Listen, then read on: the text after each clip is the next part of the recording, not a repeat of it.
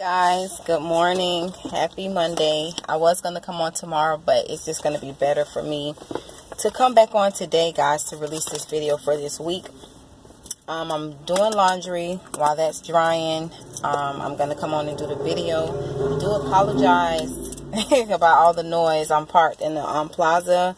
I dropped the kids to school, doing laundry. After this, I got to go get a few groceries for Justice and some little stuff that we need. Then I'll should be able to head to the library, gas station after that, and then I should be able to head to the library for a couple hours to do what I need to do, work on what I need to work on. Then I go pick up Justice and get the kids from school. But our scripture for this week, sorry guys, for this week, I am still a little sleepy too. But our scriptures for this week, we're going to be talking about grace. This is week 3. Week 1, we focus on scriptures like on Thanksgiving, thankfulness. If you missed that video, check it out. Week 2, we focus on scriptures on mercy. And this week, we're focusing on scriptures on grace. Next week, we'll focus on scriptures on favor. We did have our Bible study last night. I really enjoyed it. We had our Bible study on Psalms 2 and Psalm 7. I will announce sometime this week. I'm not sure when, but I will announce when our next one will be. It'll definitely be this actual week. But I'll announce the date and the time for that one. And we'll be coming from Psalms 91 and Psalms 93 for the Bible study for that. But now, guys, I want to give you guys the scriptures on grace. I prayed for you guys this morning. I've been praying for you guys. Thank you all that have been praying for me, sowing, commenting, viewing, just applying these principles to your life, whatever way it has been. Thank you, and I love you guys. So our scriptures of grace, on grace, you guys taking notes. Numbers 6:24 through 26 is one that we're going to be coming from today.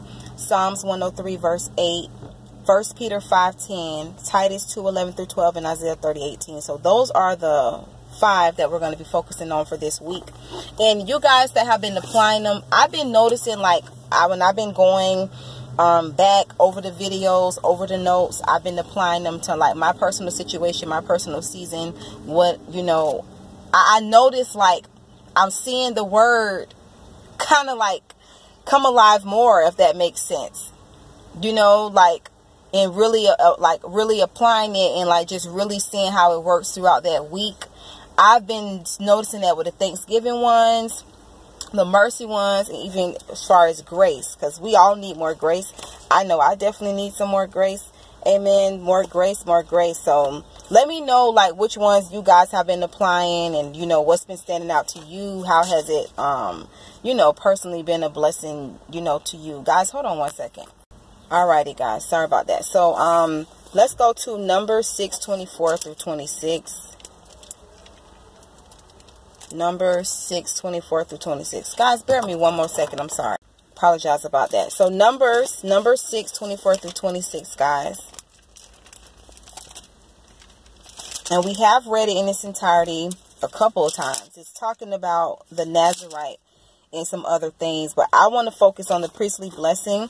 The priestly blessing starts at verse 22. It goes on like 22 to 26.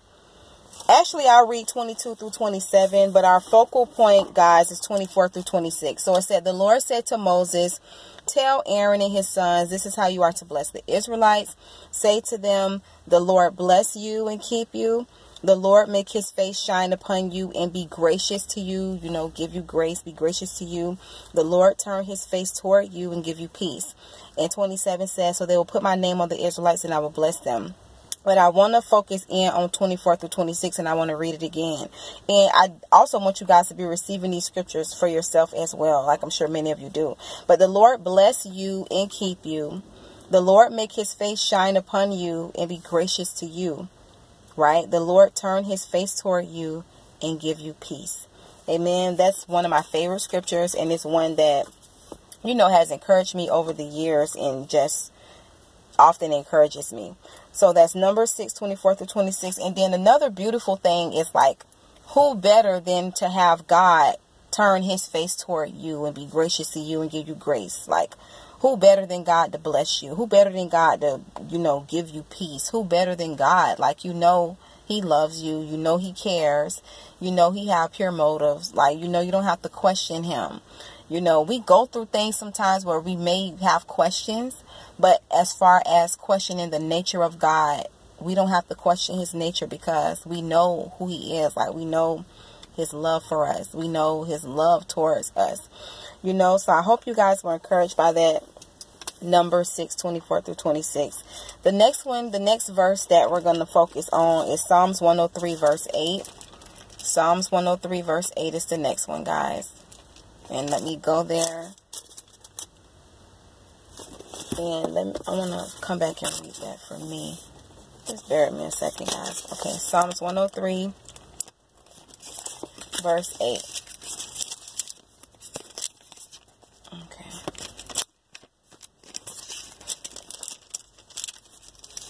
Okay, it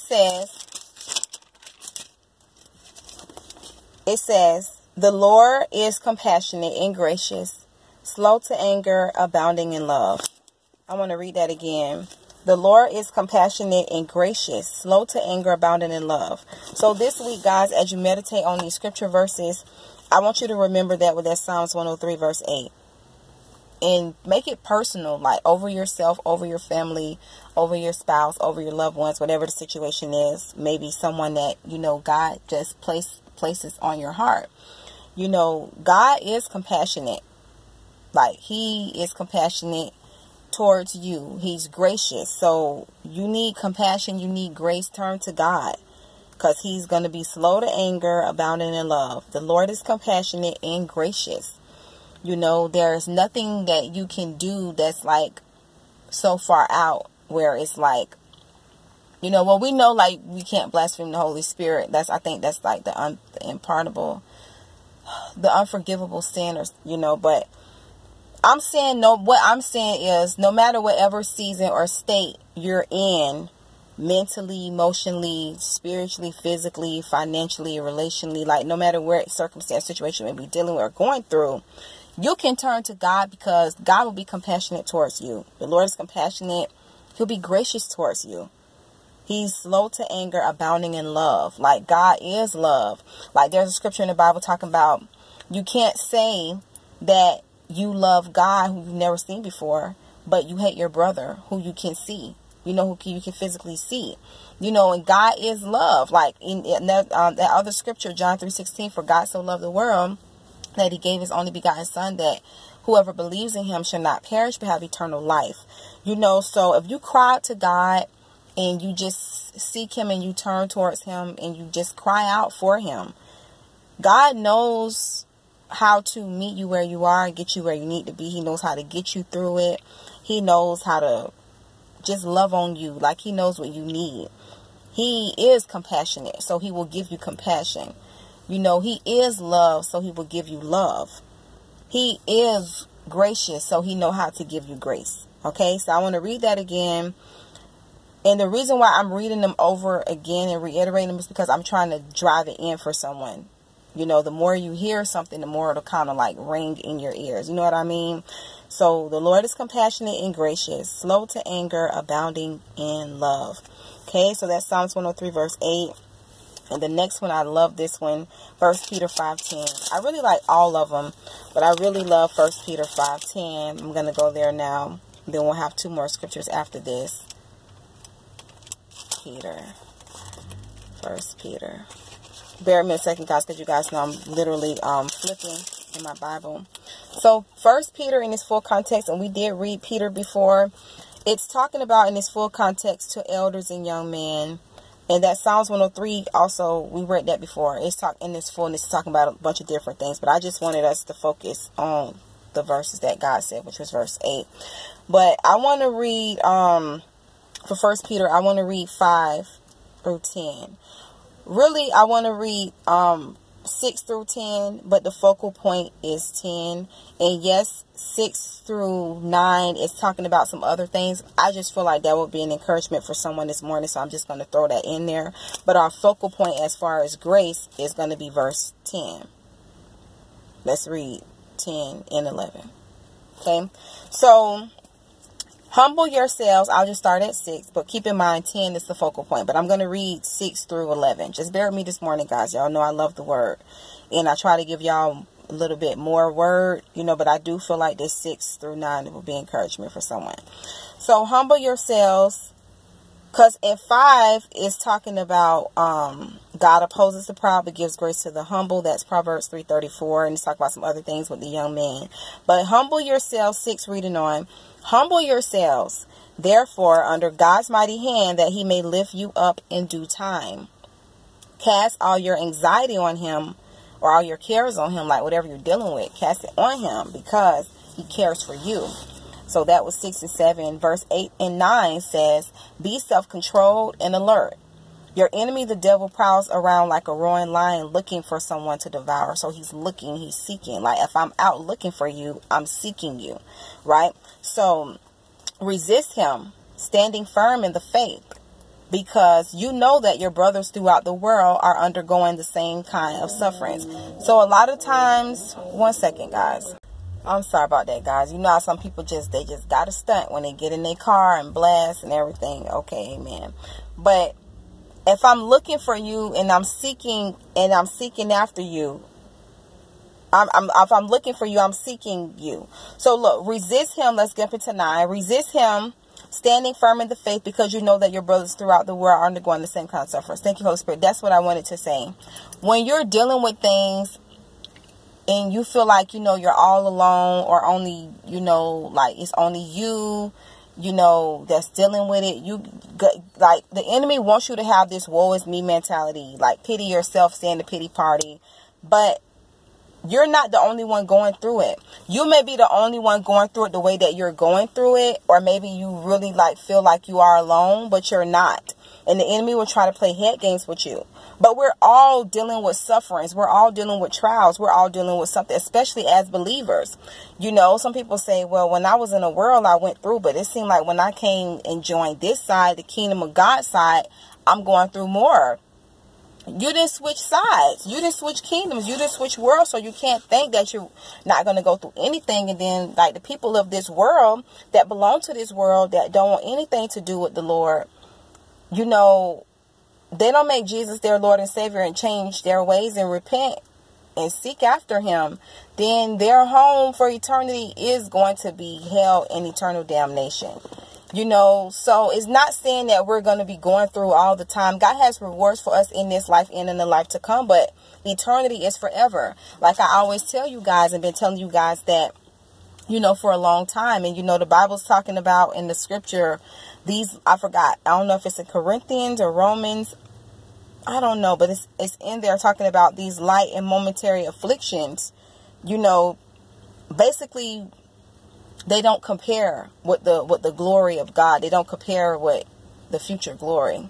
I didn't say it correctly, but you guys will know what I'm talking about with that one. Right? These light and momentary things that we're dealing with, it's not going to compare. You know what I mean? So I want to read 9 again. It says, resist him, standing firm in the faith, because you know that your brothers throughout the world are undergoing the same kind of sufferings. Okay? Verse 10 says, and here's when we get on this grace one. And the God of all grace, who called you to his eternal glory in Christ, after you have suffered a little while, will himself restore you and make you strong, firm, and steadfast. 11 says, to him be the power forever and ever. Amen. So I hope you guys was encouraged by that 1 Peter 5:10.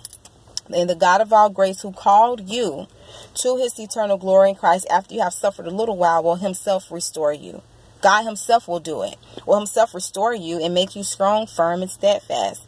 Amen. So let's go to Titus, and then I'll get off of here, guys.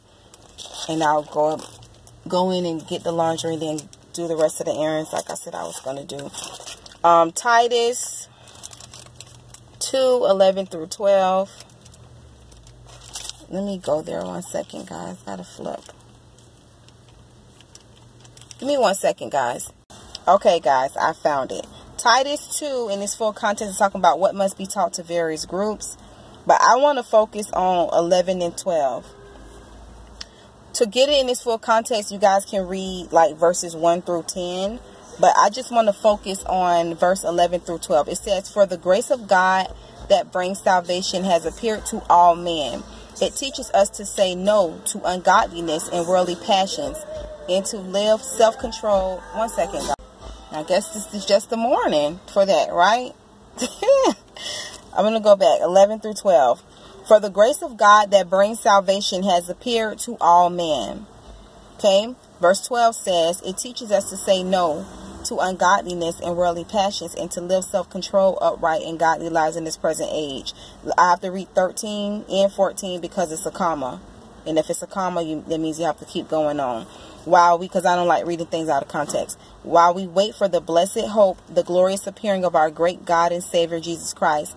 14, who gave himself for us to redeem us from all wickedness and to purify for himself a people that are his very own, eager to do what is good. And you know, guys, that verse, thank you, Holy Spirit. I'm just looking at this verse 12. Last night, after I gave Justice his bath and he was eating, I was washing the dishes, like taking out the garbage. We was kind of preparing for bed, you know, because he had school for today. So I was listening to Jesse Duplaney's message. He preached a long time ago, but I think he like redid it again or something. He re-uploaded it or something like from years ago, and it was called "What in Hell Do You Want?" And you know, this 12 is sticking out to me with that. If you guys haven't listened to that, I encourage you to check it out. He was talking about what in hell do you want, and I listened to there's different snippets, like it's one for 30 minutes, it's one for like an hour, it's one for like 20 something minutes. I think I was listening to the one for the hour so I could fully get it, but I only was able to listen to like 34 minutes. I got to listen to the rest today because I got busy yesterday, and then with Justice and everything, and once I laid down, I just kind of like laid down and I put the phone on the charge. That's why I didn't finish to it, because Justice was laying on me. I was saying once he fall asleep on me, I'll get up and listen to it. I ended up falling asleep. Because when I woke up this morning, I had so many like missed calls and emails and texts and stuff. I end up falling asleep. Because usually I try to, while I'm going to sleep, I try to listen to sermons and, you know, different things that's encouragement. If I'm not able to listen to it, I'll try to like read or something before I go to bed, or pray or something. But my phone was on the charger at the end of the bed. So that's why I wasn't able to listen to it. Because I ended up falling asleep with him, thinking, well, when he falls asleep, I'll get up, and girl, I fell asleep. So yeah, but I want to focus again on 11 and 12. I did read 14 for you guys, so you can get in this full context. But I want to read 11 and 12 again. For the grace of God that brings salvation has appeared to all men. It teaches us to say no to ungodliness and worldly passions and to live self-control, upright, and godly lives in this present age. Okay, and I read 13 and 14. You know, and, you know, you can't feel like you're going to... You can't feel like you're going to be able to do it in your own strength. This is why we need Holy Spirit. This is why we need grace. This is why we need mercy. This is why we got to want God's Spirit over our own flesh. This is why we got to want to daily surrender to God and take up our cross, because it's not easy. You're going to be tempted. You're going to be tried, but there's no temptation that is uncommon to man. God will give us the way of escape. You know, and then at the end of the day, we always have a choice. We're going to always have a choice. We have free will.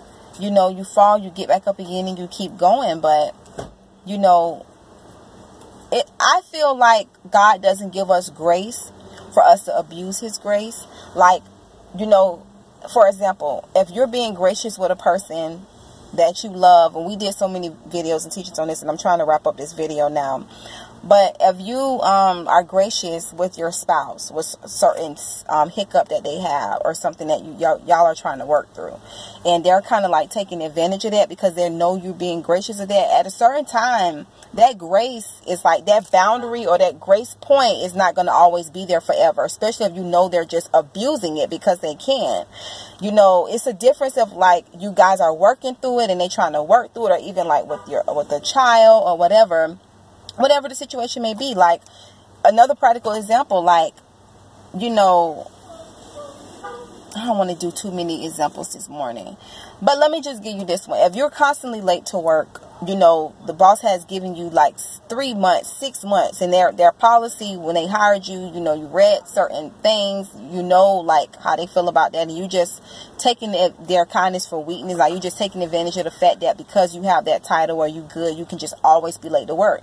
And it gets to a point now where it's not that you missed the alarm clock or it was traffic, or you just, oh, I know I can be late to work. I know I'm a star worker, so I'm just going to be late. You're deliberately doing this. At a certain point in time, that grace run out, and they say, you know, we're going to put you on trial, probation, etc., and you didn't abuse that, because now you're manipulating your way through the situation. And then it comes to the point where they're going to demote you or fire you. You can't be looking at them weird if it's you that's purposely doing that, because you deliberately doing it. You're taking advantage of that grace. You know, so grace grace is there for a reason. It's like a blanket before the fall. It's a blanket for you to not have to fall. But if you're deliberately keep jumping off the cliff because you know the blanket is there, what's going to happen when that blanket is removed? How many times in the Bible have we seen that? How many times in your life or my life have we seen that? How many times in other people's life have we seen that? So it's not for us to abuse it. It's for us to use wisdom and follow God's leading and guiding. It doesn't mean we're perfect, but at the same time, it don't mean we're going to be abusing it. Because who wants someone to be abusing? Which one of you want somebody to be abusing y'all kindness and weakness and grace and taking you for granted and doing all that? If we as humans have certain breaking points and limitations and boundaries, how much more God? We have read so many Bible teachings and Bible studies, guys, on these certain situations that we're even talking about this morning. You know, so that's just kind of something to think about. Now I'm going to close with Isaiah 30:18. It's the last one, guys. Isaiah 30:18. Somebody on here needs to read Isaiah chapter 35. It will bless you. It's talking about joy of the redeemed and some other things. Read that in your private time, whatever day you listen to this video, or whenever you get some time this week to read it, Isaiah 35, and come back on here and let me know what you got out of it. But I want to focus on Isaiah, and I got to get breakfast after this too, because I didn't even eat yet. Isaiah 30:18 says, "Yet the Lord longs to be gracious to you. He rises to show you compassion, for the Lord is a God of justice. Blessed are all who wait for him." And I'm going to read that one more time, and then I'm going to get out of here. Yet the Lord longs, and I've been saying that, but it's just, this plaza be so busy, guys. I can't wait to move. But yet the Lord longs to be gracious to you. Y'all keep that in prayers too, my move. For me and my son to like move into our next place. Because this whole 2 years, what I've been through these last 2-3 years, I'm talking about another level of surrender, another level of people life being changed, and me going deeper with God too. But I mean, talking about the cost, guys, talking about the cost, but it's worth it. Isaiah 30:18, I want to close with this. Yet the Lord longs to be gracious to you. He rises to show you compassion.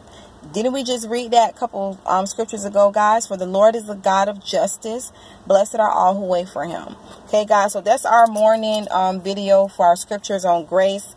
Like I said, if you missed the other videos that we did this year, feel free to check them out, or even our other ones that we've been doing with this this January series. We did 3 weeks so far, including today's video, so I'm happy. Next month, guys, you know we're coming from our purpose-driven life. And our 12th live phone conference class is going to be on the 25th. I'm probably going to put these things in the description box as well.